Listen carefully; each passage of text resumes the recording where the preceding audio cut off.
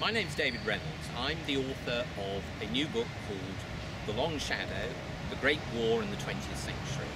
And I'm standing in front of the Imperial War Museum in South London.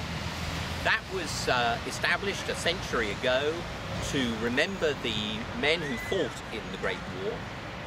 It's now going through a major renovation 100 years on, so that the galleries and the exhibits will be appropriate to tell the story of the Great War to the 21st century.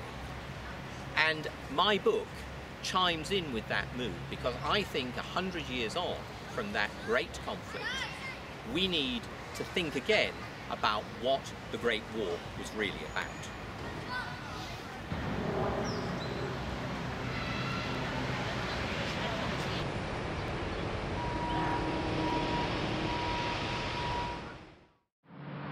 My book, The Long Shadow, is about what happened after 1918, how the war affected the 1920s and 1930s, a period we tend to write off as the interwar years, in other words, just a bracket between one conflict and another.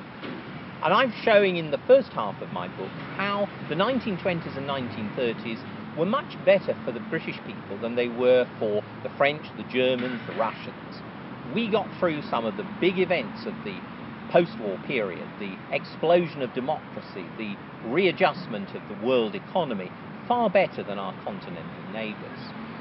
The second half of my book is about how the Great War looked different after 1945, when it became the First World War, the unsuccessful prelude to a second, more dramatic and more decisive conflict against a much more appalling enemy, Nazi Germany.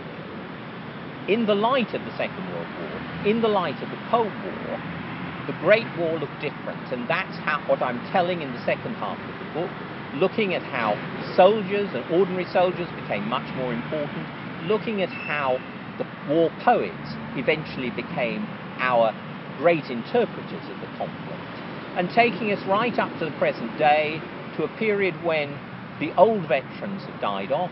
There are now no soldiers alive who fought in the Great War.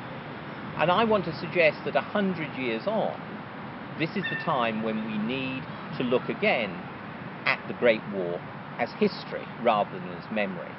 That's the point of The Long Shadow.